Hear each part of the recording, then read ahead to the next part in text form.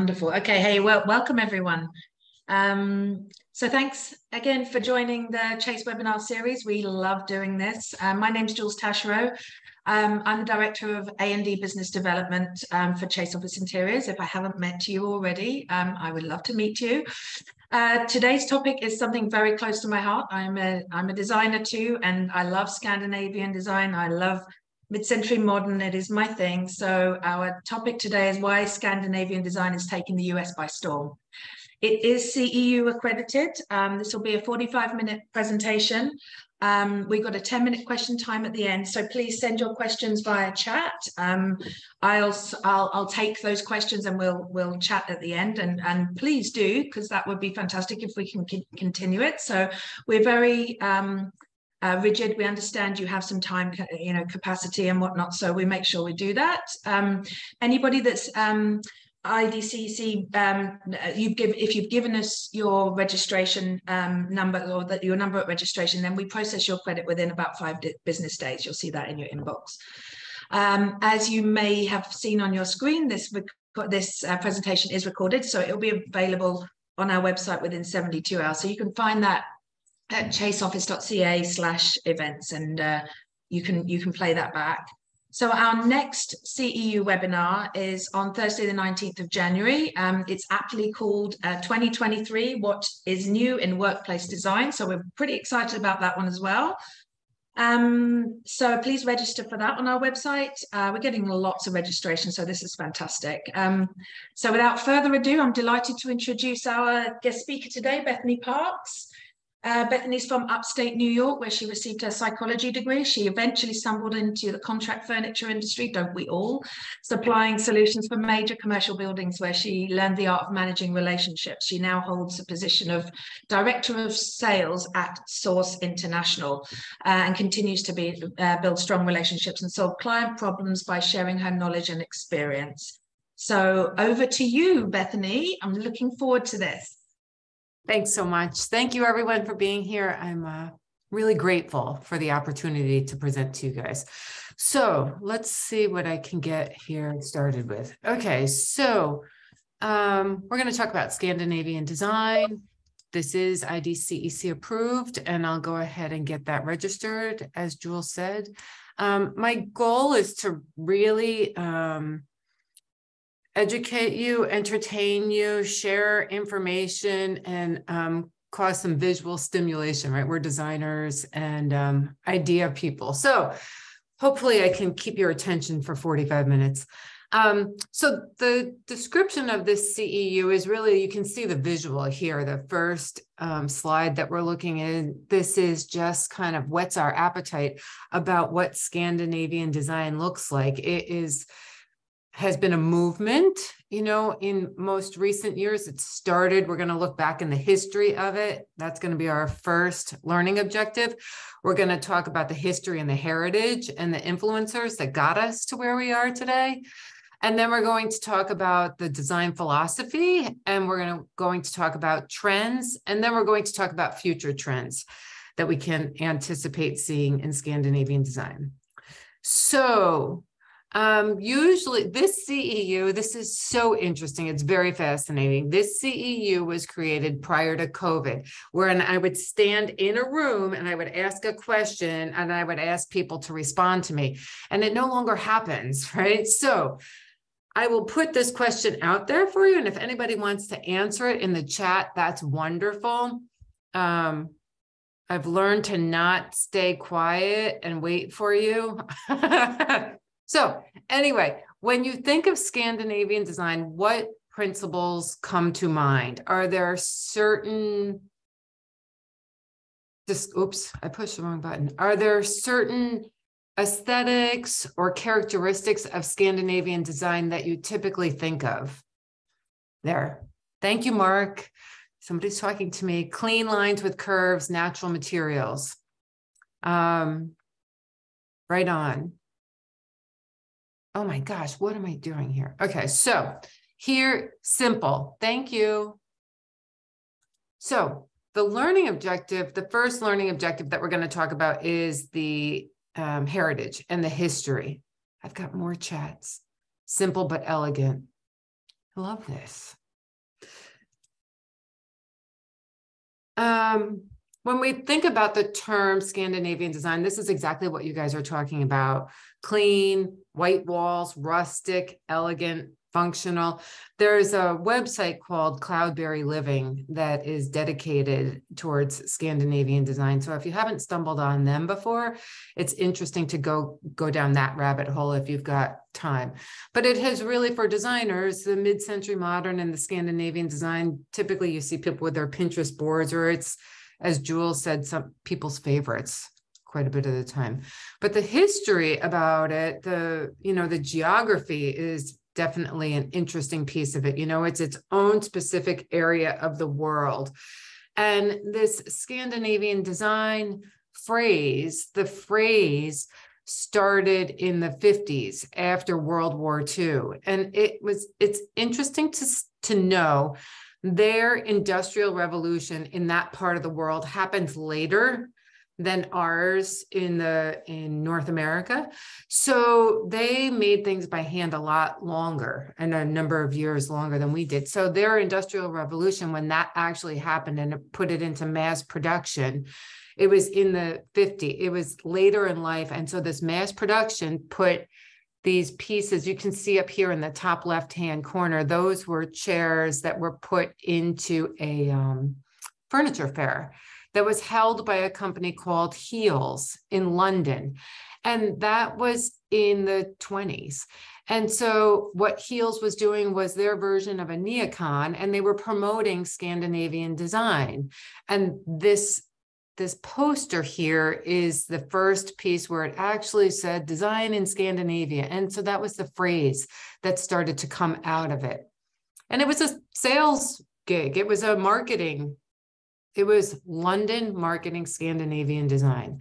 And that was the first entry into that phrase. In the 20s, though, the people and the schools that were involved in laying the groundwork, Carl Klint was a huge player. He was involved with the furniture and spatial design department at the Royal Academy of Fine Arts, and he was teaching there in Denmark.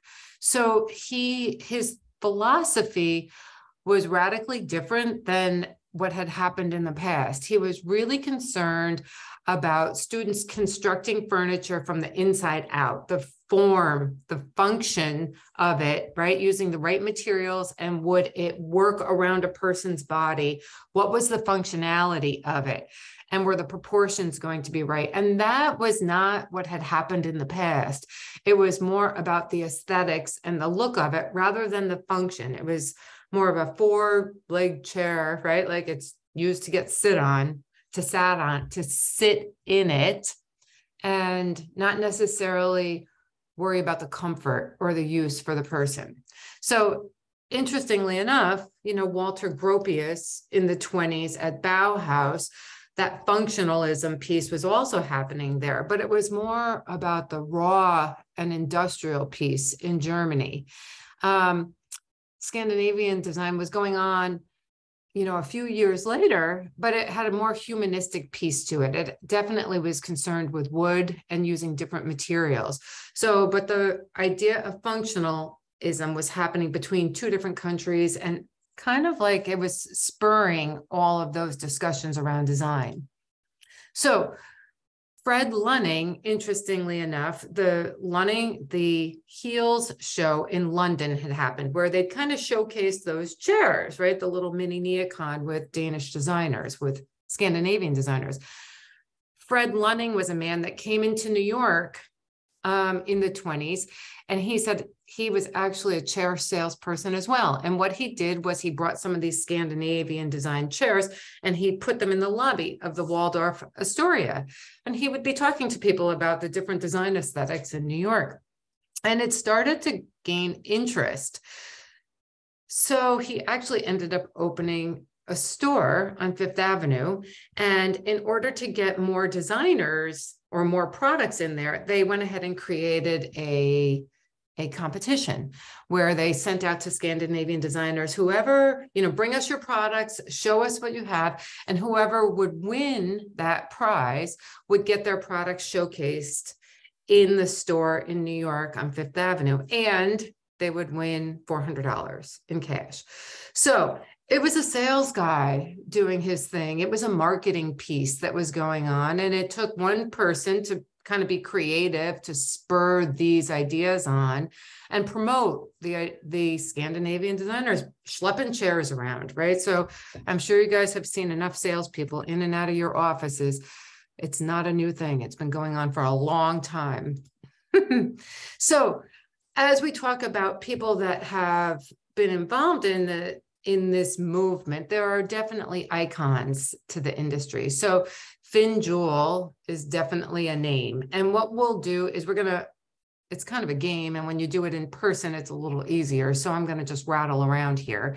But Finn Jewell was one of the first people from the Lunning Prize, from Fred Lunning, who brought product in. And he had a show at MoMA.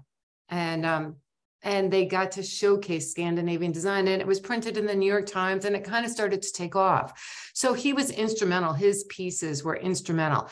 However, this piece up here in the right-hand side was one of the products that was shown at MoMA, and it's called this Baker sofa and the Pelican chair. So while it gained attention and it gained some notoriety in the publicity piece, it's not always a great thing.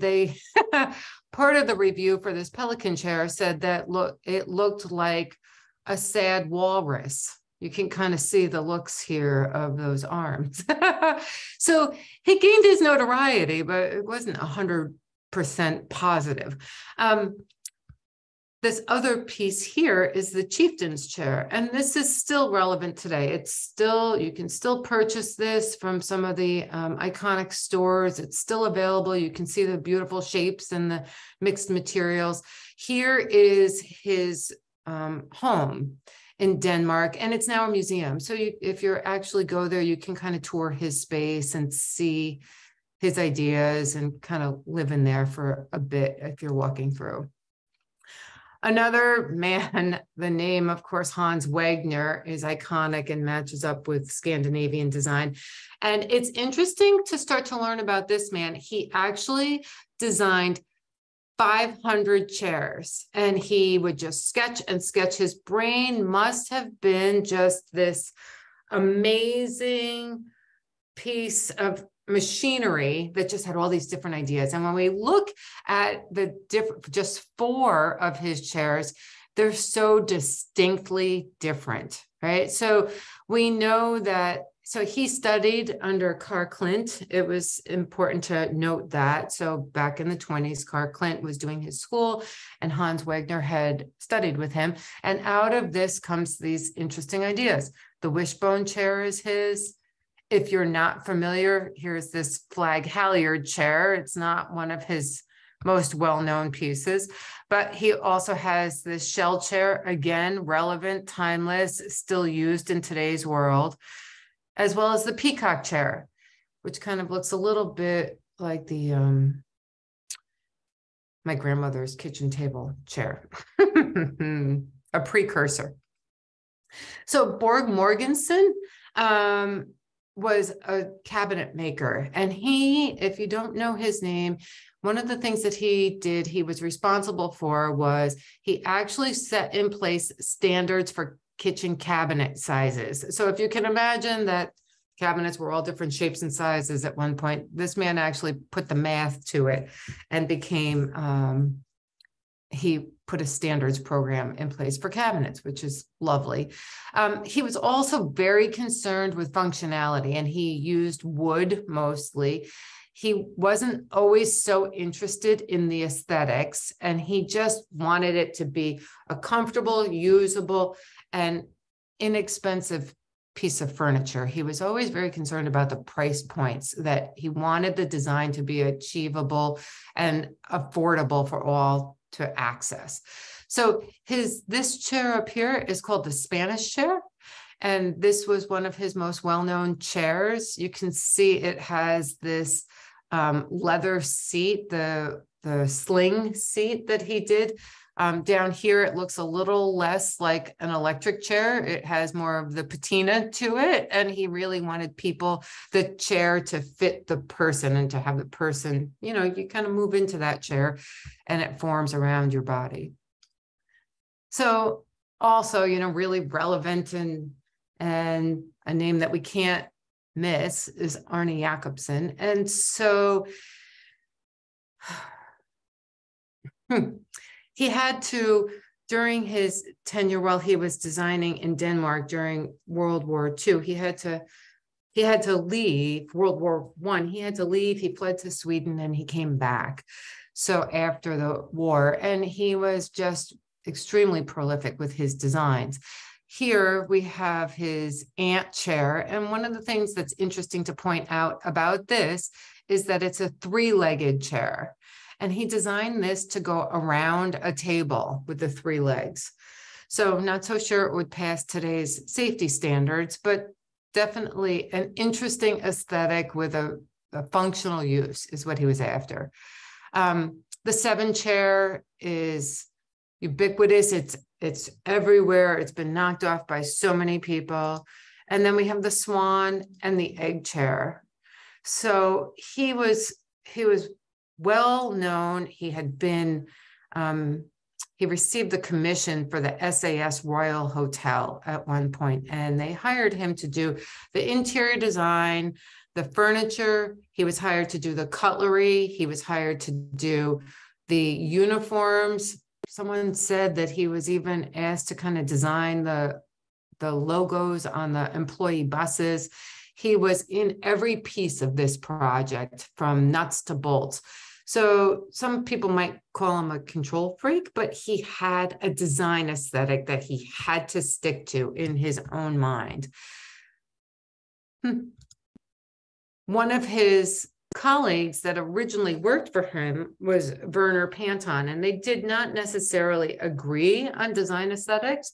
So Panton left and started his own studio. You can see there's some distinct differences here between the designs that we saw earlier and Panton's designs. He loved color. He loved playing with different shapes. He actually pushed the envelope when he started working on molded polypropylene chairs. That was a big deal in Scandinavia, where everything was wood and natural materials.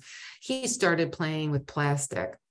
And so you can see here his Panton chair was named after him, as well as his peacock chair. He was dedicated to his interior design, played on all of the different layers of a room. He worked on the walls, the ceilings.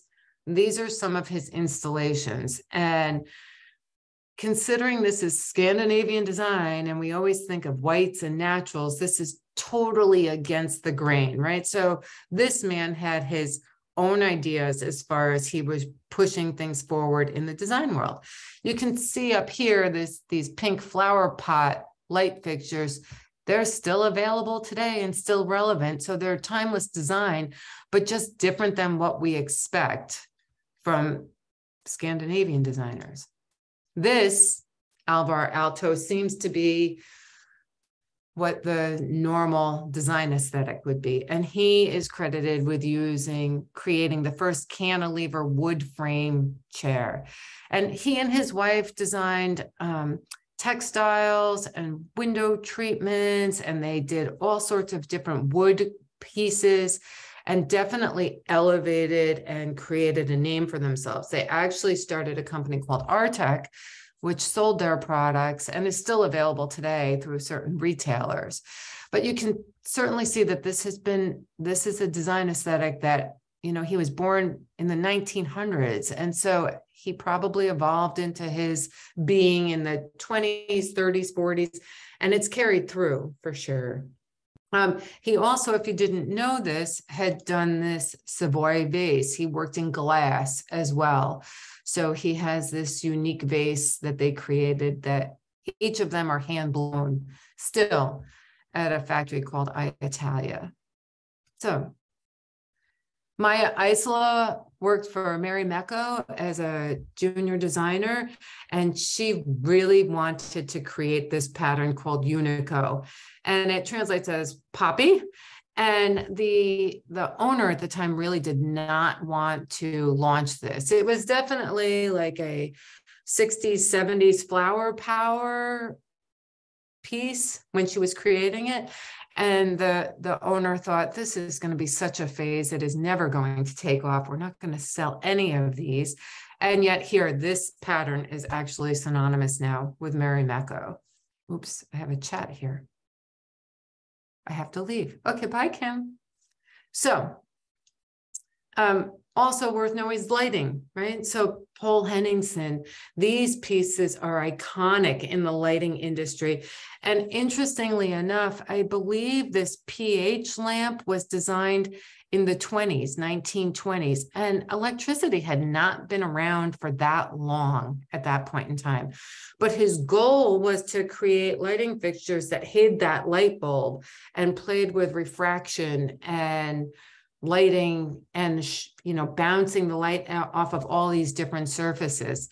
So fabulous. Let's see. He says here, faith has never moved anything at all. It is doubt that moves. So, and then we can't talk about Scandinavian design without at least acknowledging Ikea, right? So, is that what became Poulsen Lighting? Yes, Deborah. Yes, Louis Poulsen.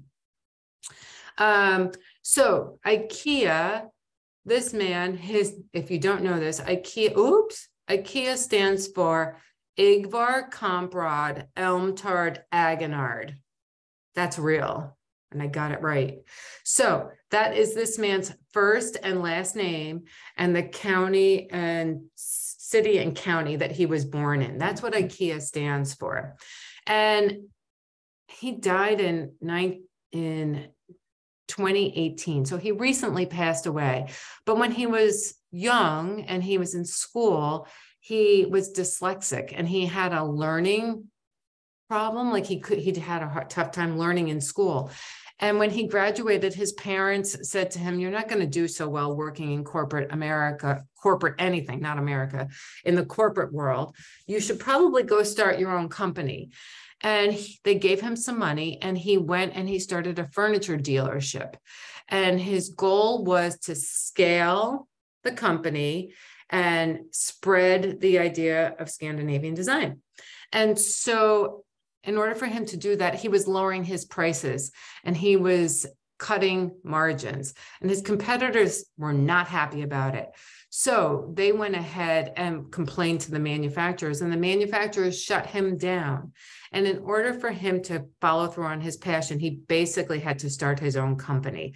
So he came up with the idea of flat pack, the big blue building, scaled it that way, and put the pricing at a point that people could afford. So interestingly enough. Okay, so those are some players that have been in the Scandinavian design world. We're going to talk about design philosophies.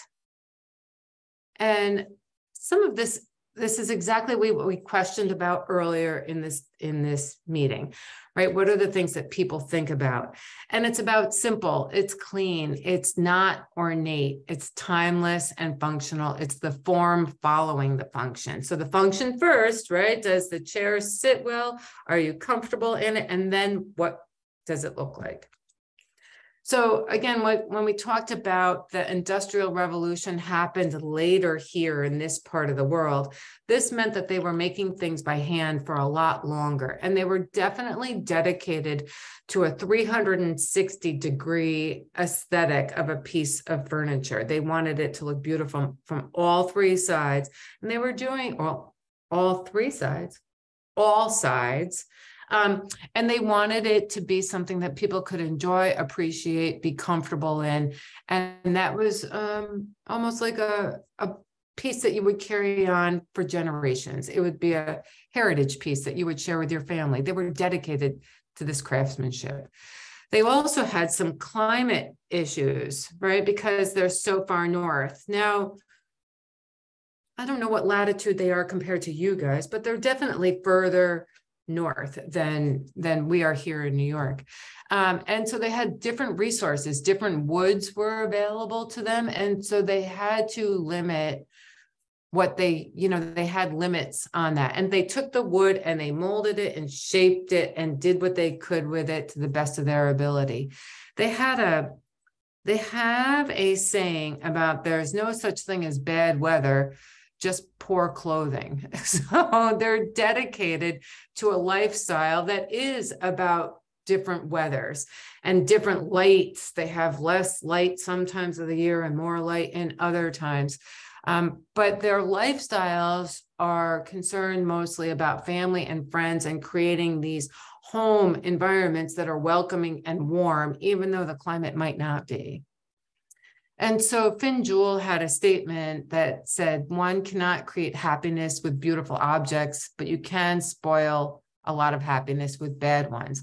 It's a commentary on practicality, right? We don't need it to be ornate. It can be simple. Less is more, that whole philosophy that comes out of, the Bauhaus as well. It's shared with the Scandinavian design. And here's the understated aesthetic of Arne Jacobsen's 7th chair. It just is simple, it's clean, it's stackable, it's durable. It can get used in kitchens or cafes or dining rooms or bedrooms or offices. That's amazing, right? That a chair can be that timeless and so useful and so productive. This little chair.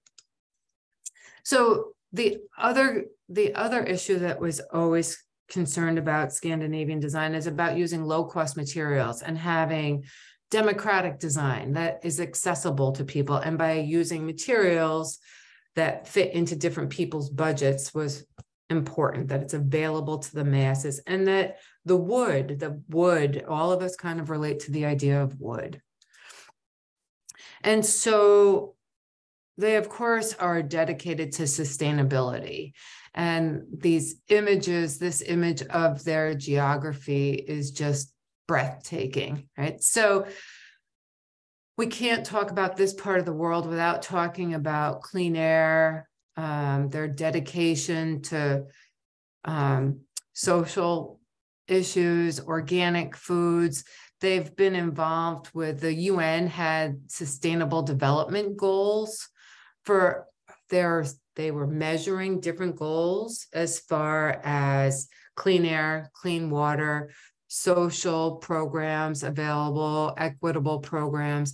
And so you can see here that the countries in Scandinavia were ranking right at the top, right? This was eco-friendly, and that's their lifestyle. I can't help but appreciate that image. So because of their dedication to sustainability, we've seen some interesting products come out of their geography. This particular chair is called the Nobody chair, and there's no additives or glue or screws. It's just a mold. And so you can kind of see that it was a piece of 100% recyclable plastic bottles that were a sheet, and then there was a mold created, and that chair was pressed in that mold. You can find these online. You can buy them. It's an interesting look. The other piece is the Odger chair from Ikea, and this is just made from renewable wood and recycled materials. And we know that they lead the world actually in sustainability, and that the rest of us are kind of following along as far as the awarenesses and evolution of clean environments and sustainability for the good of the next generations. The other interesting piece to talk about is anti-BIFMA versus EN. So in the States, we have the anti-BIFMA guidelines that have these test ratings. In Europe, they have EN, which is a different set of ratings. They don't match. So manufacturers in Europe will manufacture to their EN standards, and then it needs to kind of translate to get into the US standards of ANSI-BIFMA, the quality testing that happens here. So what we've seen happen with the advent of the residential world that's happened in the last couple years, 5 years, it's kind of an old word right now, but the quality standards, warranty discussions, what's the impact and need of residential versus corporate furniture, and when designers are specifying product, are all those things important? And so there is a goal to unify ANSI and EN standards for furniture. It's going to take a while. It's an ISO goal that's on the charts, on the radar for some people. But for the time being, we put this slide in here because of this global market that we all exist in, Scandinavian, European, anywhere. Like, what though are the standards and what's necessary for designers when they're creating commercial and or residential spaces? So the next learning objective is to just talk about some of the key trends in materials. And what we wanted to talk about was color. And it's interesting here to even hit this slide. This is kind of a lack of color. There's not a ton of color. It's all the neutrals. And what you can see is when they do engage some colors in these spaces, they're going to be in the more pastel-y, neutral. It's not going to be bright or sharp reds. This is not from the Scandinavian heritage. They're like a soft-spoken people, and their surroundings and their spaces and their products kind of reflect that. They're not loud. What they also, of course, because of the sustainability discussion, the materials that they use, right? They'll use natural organic materials, woods, leathers, wools, cottons. And when they're doing spaces, they try to bring nature in as much as possible. And they'll keep the woods and they'll keep the finishes and the stains to be as simple as possible and clean and airy and bright. And Alvar Aalto had said this form must have a content, and that content must be linked with nature. You can feel the natural pieces in this space. And again, part of this has to do with their geography and where they are in the world, that sometimes they only have 3 hours of light a day. So when they do have that light, the big windows, and there's not a lot of window treatments, and there's going to be mirrors and candles and creating that warm glow as much as they can inside when it's dark a lot of the day. You can also see that this actual image kind of shows that they're dedicated to not having big, huge light fixtures that are taking up the space. They're simple lighting pieces that kind of meld into the design. And just because it's not colorful, it doesn't mean it's not interesting. There is a lot here in this image that shows the layering and the woods and the different woods with this little pop of color here of this yellow, but not a lot of it. Oops. Oh my gosh. So sensitive. So the layers of the light fixtures, the layer of the flooring, the tables, the textiles. And then, of course, dedication to shape. We saw these designs from some of the product designers, and they're unique and they're statements, and they don't need anything loud for textiles. They have their own statement because of the dedication to shape. And so one thing to also just point out is that the Scandinavian design in the mid-century modern was kind of going through this evolution at the same time. And there was a dedication to simple and not so ornamented. It's just clean lines, simple. But the mid-century modern, we can see the hues, we can see the color. It's deeper, it's richer. And we can see on the second image, just the bright white light. And it's because of the geography. Totally a different part of the world and how that came about and showed up in design. And it took off, right? The Scandinavian design took off, and Hollywood actually engaged it. And before you knew it, it was on Architectural Digest, and there was no Pinterest and there was no HGTV. It just started to show up in magazines, and And then it went on from there, right? So then it kind of infiltrated our society, and then the knockoffs and everything started taking off. And it has been a timeless design, and it's still with us. We still see this. It's still relevant in our world.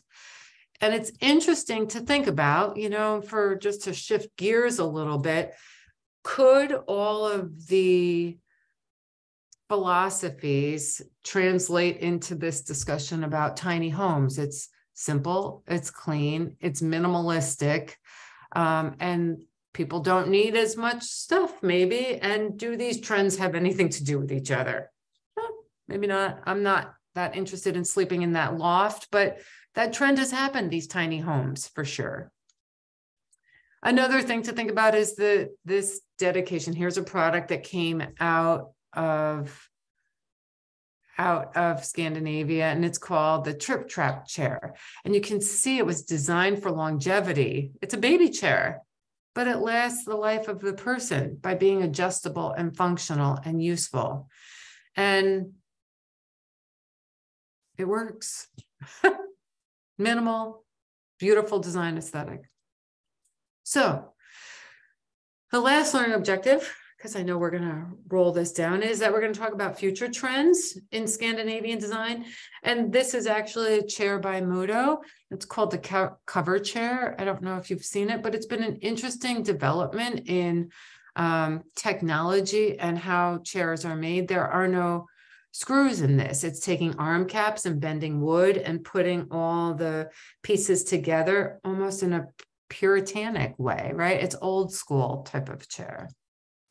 The words that we think of with Scandinavian design, one of them is hygge, and it translates as the word hug. And it's a concept of that, right? The fire and some cozy socks and a book and a cup of tea and maybe no phone. And it's this commitment to being present and doing your ordinary type of rituals. They have a thing there that if you go to the doctor with a cold, the doctor might say, go home and take some hygge, right? Just go rest and go settle in and take care of yourself. And it says here, it's talking about a shared meal, sheltered from the rain at the bus stop, or alone in bed with a hot water bottle and a good book. It's a lifestyle about slowing down and enjoying the things that are available to us. There's also a word that's called lagom. This is a Swedish word, and it is this idea of not too little and not too much, right? Let's just, like the Goldilocks thing, it's just right. And at one point, Ikea had a marketing campaign wrapped around the word lagom about being just enough.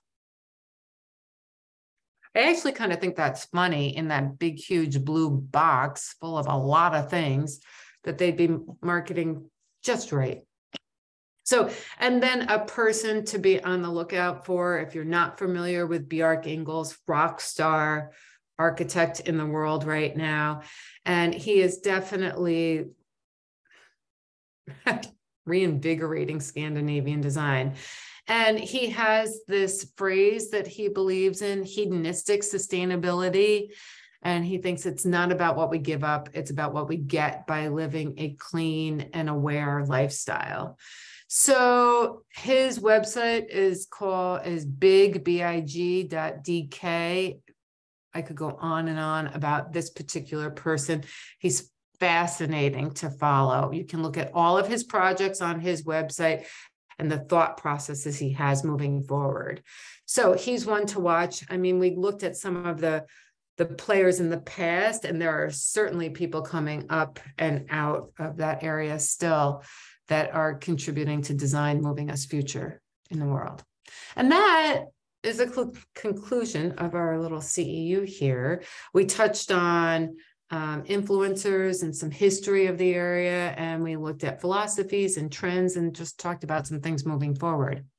So the final thoughts are, is Scandinavian design really a feeling, or is it a philosophy, or is it just about products? And so hopefully this CEU has given you a little bit of insight into that and maybe gives you something to ponder. And that would be the whole CEU. Fantastic. Thank you, Bethany. Wow. Couldn't be a better CEU for me to host for my first Chase CEU. I absolutely love this design, Scandinavian design. I've got a few private messages come through here that I wanted to share with you here as well. Yeah, so we've got great information. As a designer, I had no idea about how the early days informed today, which is great. Somebody else says, I love the Pelican chair.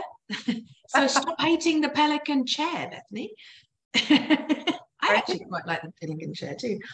Yeah, so somebody else wants to know tell us more about Ingalls. So what you said, you could talk for hours on that. Let's hear.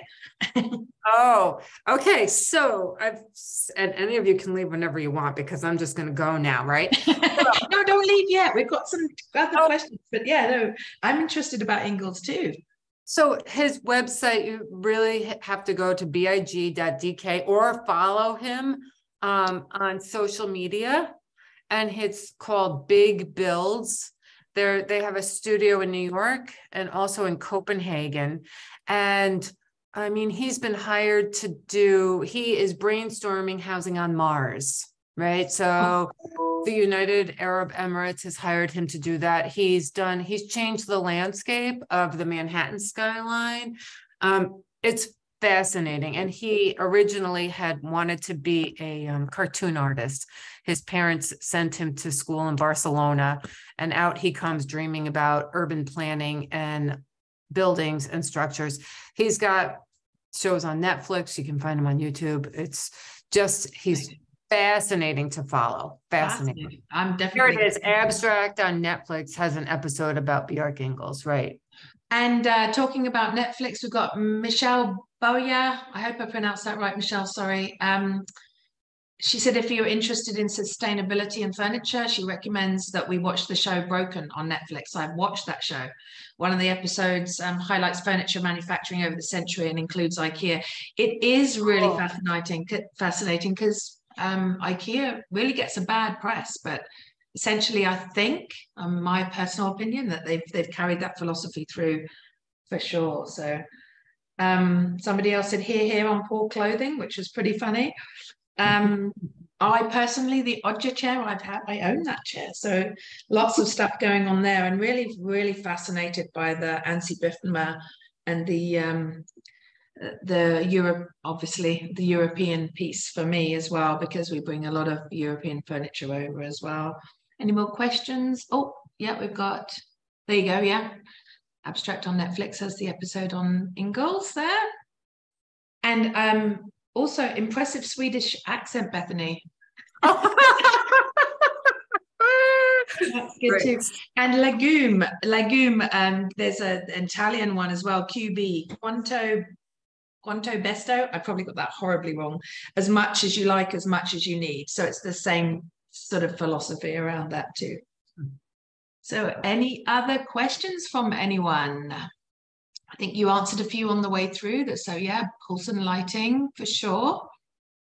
I think we have. Yeah, we've got awesome presentation going on here. So yeah, anything else that we want to touch on before we finish up?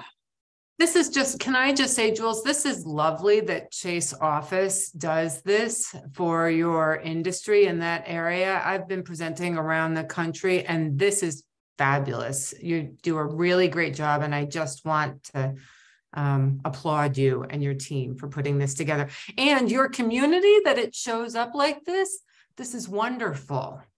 Amazes me and as well, and thank you for that feedback. We have a lot of people following us, and this is incredible. We love doing this. Obviously, it was born out of COVID, and everybody doing Zoom and everything else. But the feedback has been phenomenal. So yeah, it's great.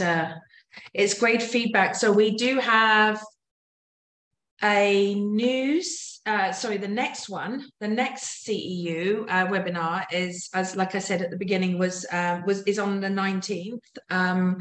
So if you haven't, 19th of January, so if you haven't put yourself down for that one, please do. Most people are renewing every single time. And it's 2023, what's new in workplace design? So we're fascinated by that, very aptly named. So so if we don't have, we've got a couple more comments here. This is great. I love this. So much feedback. Just give me a second here. So we've got Abstract on Netflix. We just did that one. There's some great stories on women architects from Sweden, Google Design Stories. So that's a good one. We've got some thanks here. And then Mark says he has a bunch of Scandinavian, Danish and Swedish furniture from the 60s at home. My grandparents lived in Sweden. I do too. I freaking love Scandinavian furniture. I absolutely love it.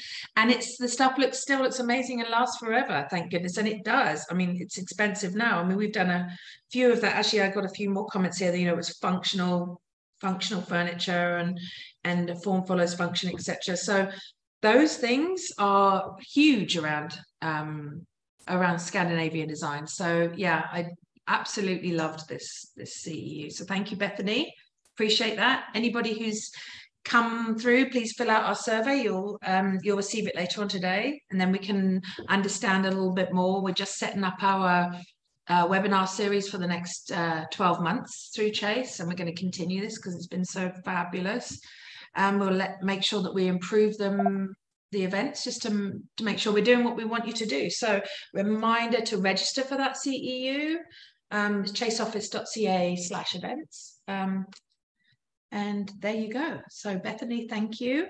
Thank you, Tad, for the background stuff that's going on here. And thank you everybody for taking the time today. It's been a fabulous CEU.